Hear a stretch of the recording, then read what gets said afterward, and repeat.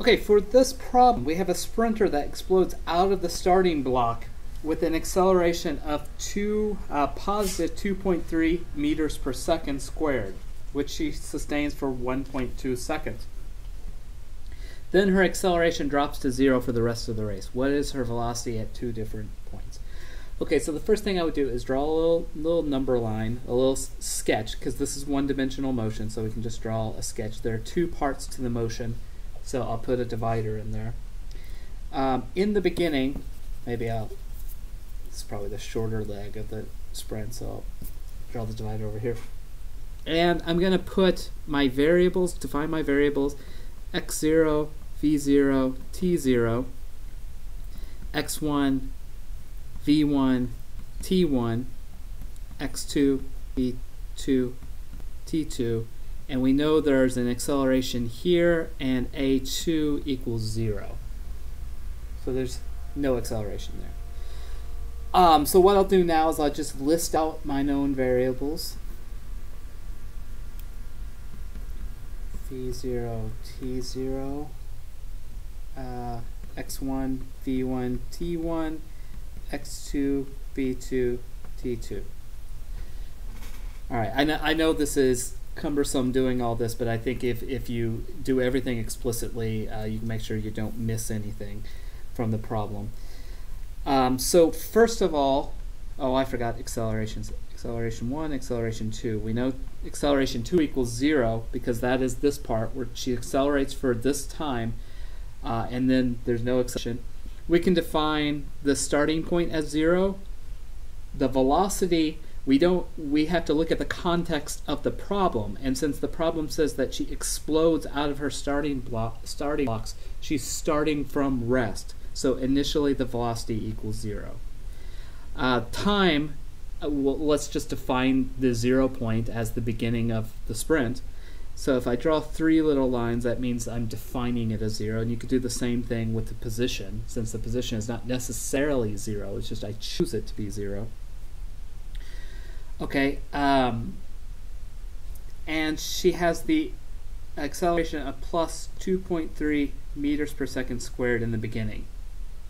Now she sustains this acceleration for 1.2 seconds, so that means t1 equals 1.2 seconds.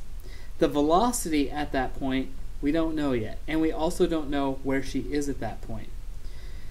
Where she ends the race, we don't know about that. What is her velocity at the end of the race? Well, probably already know the velocity at the end of the race, but let's just leave it there for now. Leave it as an open question. We'll readdress it in a minute. And we also don't know the time at the end of the race. We don't know much about the end of the race. But part A says, find velocity at t equals 1.2 seconds. So, in other words, find v at t1. Excuse me.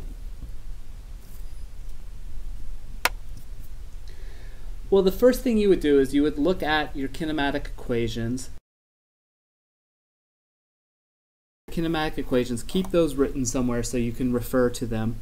Now, we have t, we have acceleration, we don't have v final, but we have v initial because v initial is 0, so we can easily find that velocity using this first equation. V final equals v initial plus a t.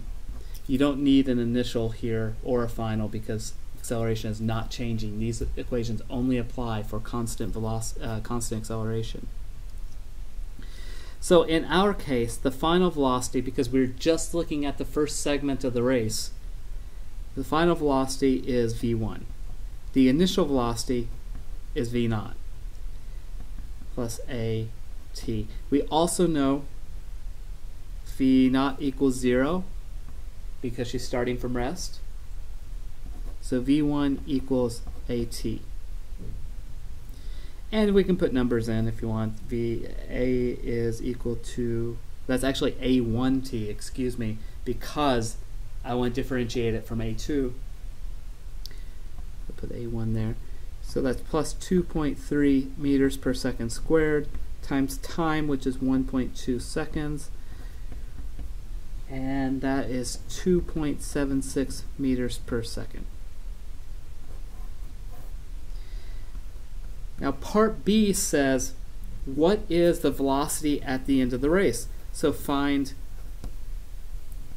V2 at the end of the race here. Well, we can use that same equation, V final equals V initial plus AT. We don't have time now because we don't know how much time has passed here, but look at this. A2, excuse me.